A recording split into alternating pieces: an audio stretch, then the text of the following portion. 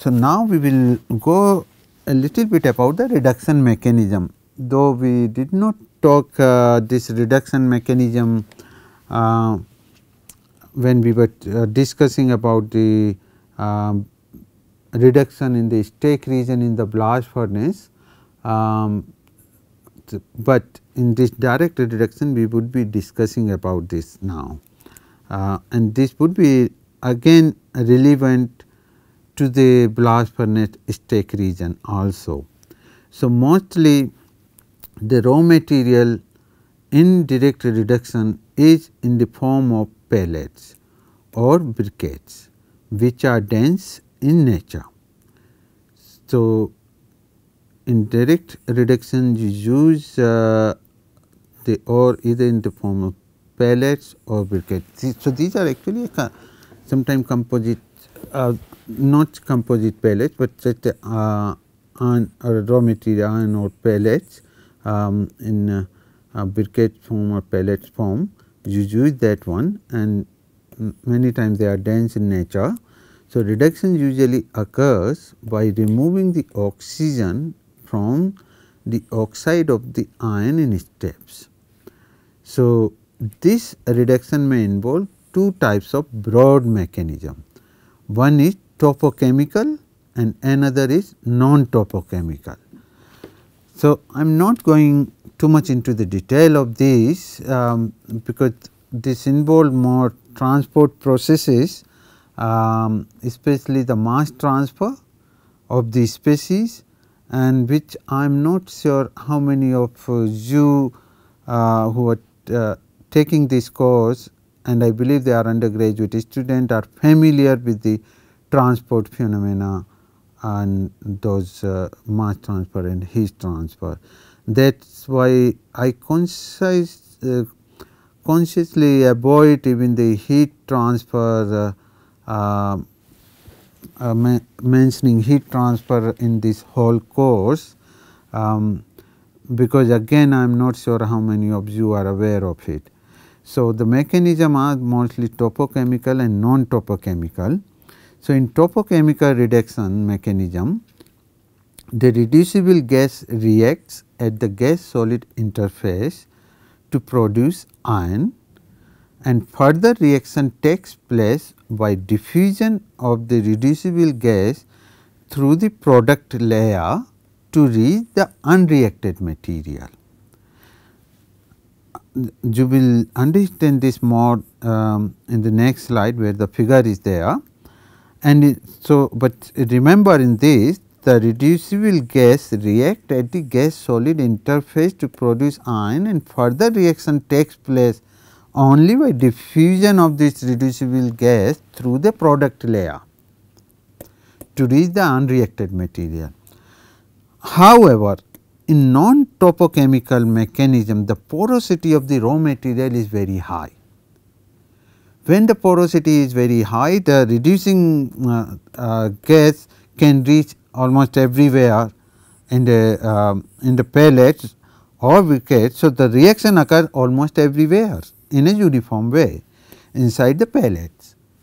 So, diffusion is not there in that case, and I know you must be familiar about this diffusion and other things, and so that terminology should not be a new one for you. So, in direct reduction of iron, the topochemical mechanism of reduction is prevalent, which is shown schematically in the figure below. So, usually this is the pellet, it's a solid line. So, it is showing the half cross section of that is of a spherical pellet. So, dense pellet of iron oxide. So, it is like a Fe2O3 pellets, and when the reducing gas is coming into the contact either CO or hydrogen, then at the so when a reducing gas is coming into contact, it's naturally it makes near the solid a very thin film of the gas. So, that is actually what we call the gas boundary layer. So, when reducing gases are flowing through this on the surface of the particle. So, they form and the gas actually stick to the surface of that, and that sometime in very low velocity just near the surface of the particle exist of the gas, and usually you call that one as a boundary layer. And then at this because gas is having a CO or a hydrogen, it immediately reacts with the Fe2O3 to Fe, then convert to Fe3O to FeO to Fe. So, after reduction of this, it form iron, or first it will form magnetite, then some CO will come out. So, when it will form magnetite, so oxygen CO will come out, it will become bit more porous. So, now CO2 will come out, sorry, after CO, CO2 will come out. So, CO will go in, CO2 will come out, then more CO would replace the CO2 which is coming out. This CO2 now has to diffuse out through this thin layer of the gas which formed here. So, CO2 is diffused out from that, and CO also has to diffuse in through this thin layer of the gas to reach further or to reduce this further. So, then it reduces to FeO, again CO2 is formed which comes out, and this CO again diffused from that further more CO from the outer gas through this gas boundary layer to this, and it reduce FeO and make the form the iron. Now, iron on the surface, so hematite has reduced into the iron on the surface. Now, CO can, has already reduced iron, there is no more oxygen left with which it can remove. So, but still there is lots of part which is unreacted. So, what happened due to this removal of oxygen, this iron becomes porous, whatever iron is formed. So, CO or hydrogen has to diffuse now through this iron layer which is porous in nature to reach the lower oxides of iron, and it reduces them further, and the product gas also has to come out through this porous iron thing layer, and then has to diffuse also through this gas boundary layer. So, this process continues till the all pellet has reduced into iron. So, this sort of reaction where the diffusion and then chemical reaction at the interface, so diffusion of the reactant gas, diffusion out of the product gases, interface reaction, formation of this boundary layers. So, this sort of reaction which occurs is known as topochemical reduction mechanism. It is not just only associated with iron oxide, even with other sort of reaction which are similar to that, it can be associated. So, this is a typical topochemical reaction, and there are many steps which are involved into this, and some important steps actually I have mentioned here. So, from the figure it is obvious that there are many steps involved in the reduction of hematite. The main steps are diffusion of reactant gas CO or hydrogen through the gas boundary layer to reach the unreacted core. As I said, diffusion of this to reach the unreacted core, diffusion of the gas from the porous layer of iron. So, that is the porous layer of iron, reaction at the interface of iron oxide.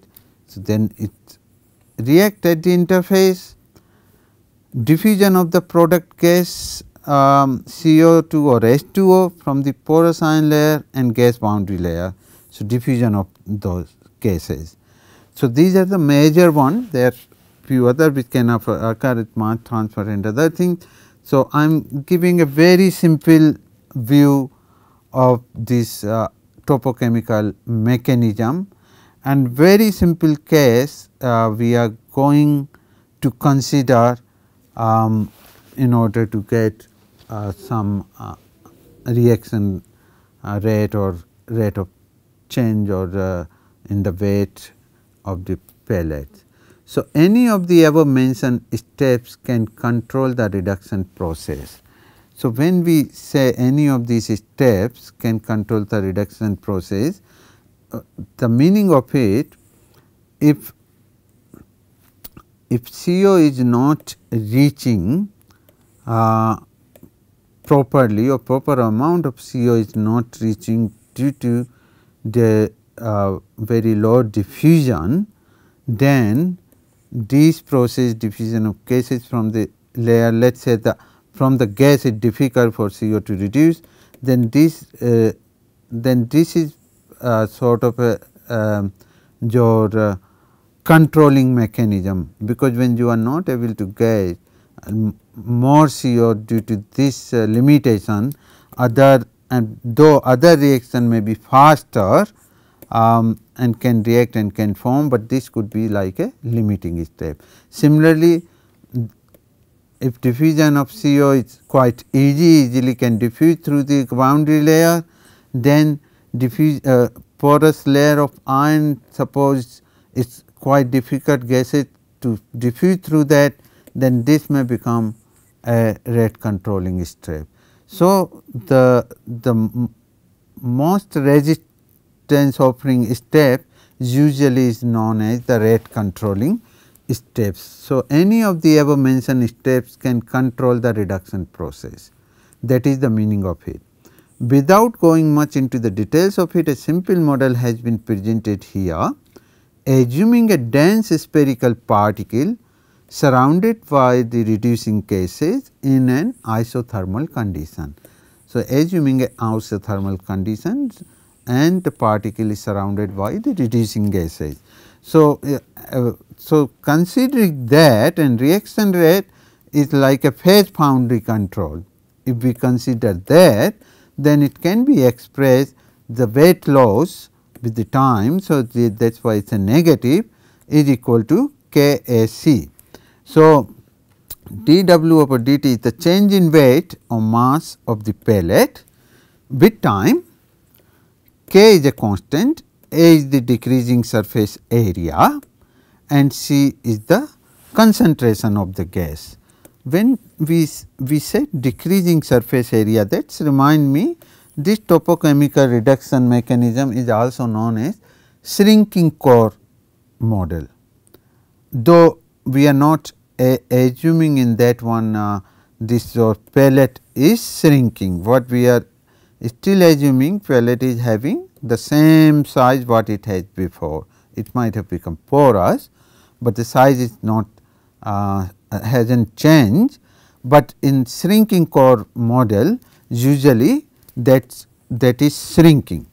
So, this boundary also the interface shrinks, and that is why we said the shrinking core model.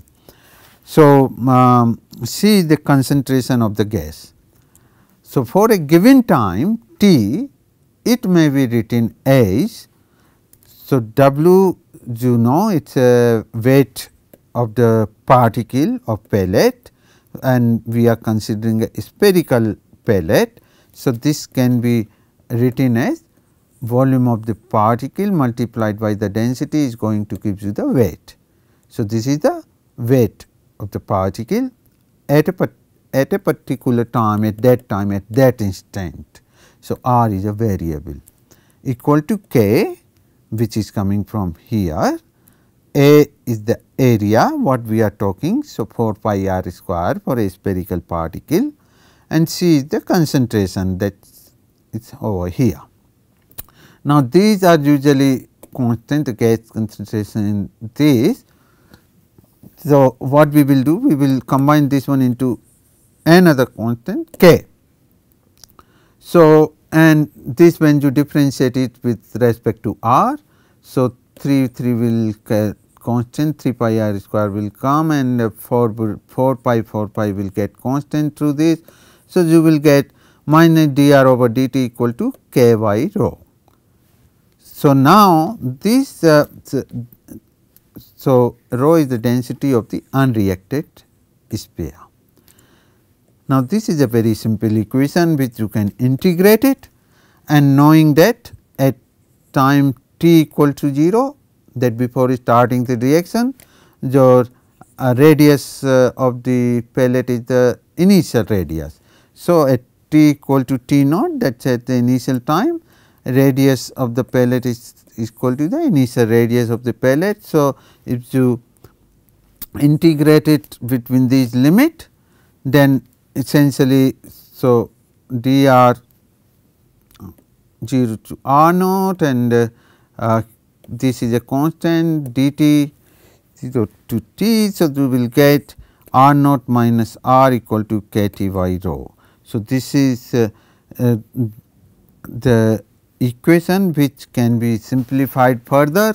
So, if initial weight of the pellet is W naught, then the fraction reacted alpha can be given as. So, now here we are introducing a definition of fraction reacted, how much fraction has been reacted of the pellet by the gas. So, fraction it can be given by then. So, initial weight of the pellet minus the weight of the pellet at that time at an intermediate time divided by W naught initial weight of the pellet is going to give you the fraction reacted. That the way you define the fraction reacted, which is nothing 1 minus W over W naught, which is nothing 1 minus W, as we said, the weight of the particle at that instant. So, it is 4 by 3 pi r cube rho divided by initial weight of the particle. So, this is 3 pi r naught cube, that is the initial radius of the pellet divided by rho. So, essentially this would be get cancelled out, or this r by r naught q equal to, and you bring that one here and this goes there. So, that becomes this, if you bring this one here, this is there 1 minus alpha, and r by r naught equal to 1 minus alpha to the power 1 by 3. And this we did it because we are having our relation here like this. So, this also will be divided by r naught, because that is known. So, we combine this equation with this equation, then we can get 1 minus alpha to the power 1 by 3 equal to k rho r naught t. So, this gives us a relation about and from using this relation one can calculate the fraction reacted in a given time. So, many similar expressions can be obtained for the fraction reacted depending upon the uses of reaction controlling mechanisms which were described before. So, as we said, there are many mechanisms which can control the reaction, and depending which mechanism you use, you have to start the reaction equation this accordingly. That will change, and then you will follow with that one, and you can get a little different expressions for that. So, now and this is actually more about the topochemical reaction, and if it is a non-topochemical reaction which where we said there is no resistance to diffusion or reaction, the reaction occurs everywhere. So, it follows the first order reaction kinetics, especially for iron oxide reduction, and in that way it is expressed in this form, which gives you this fraction reacted things, and can be converted again to that form r by r naught. So, this is for the non-topochemical reaction, the reaction kinetic is. So, I think now probably it is the time to for a numerical by which you can understand how this reaction kinetics works and how one can calculate the various parameter and other things. So, this example shows consider the reduction of a spherical woostite pellet by hydrogen into the metallic iron at 700 degrees Celsius. Calculate the unreacted radius of woostite after 3 minutes. The initial diameter of the woostite is 1 centimeter and density is 4000 kg per meter cube. The value of constant K may be taken as 0.0882 kg second per meter square.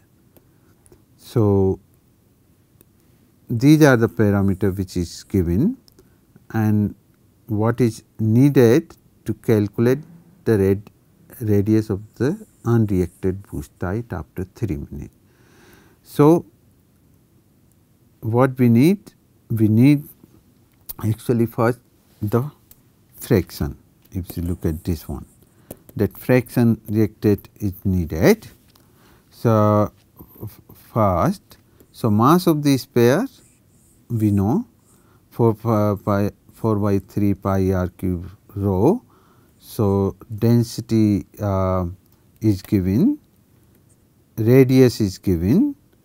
So, we substitute these values, we get the mass of the pellet or sphere 2.09 into 10 to the power minus 3 kg. Now, we know one from the reaction kinetic, considering it is a phase boundary control, 1 minus alpha is equal to K T rho r naught.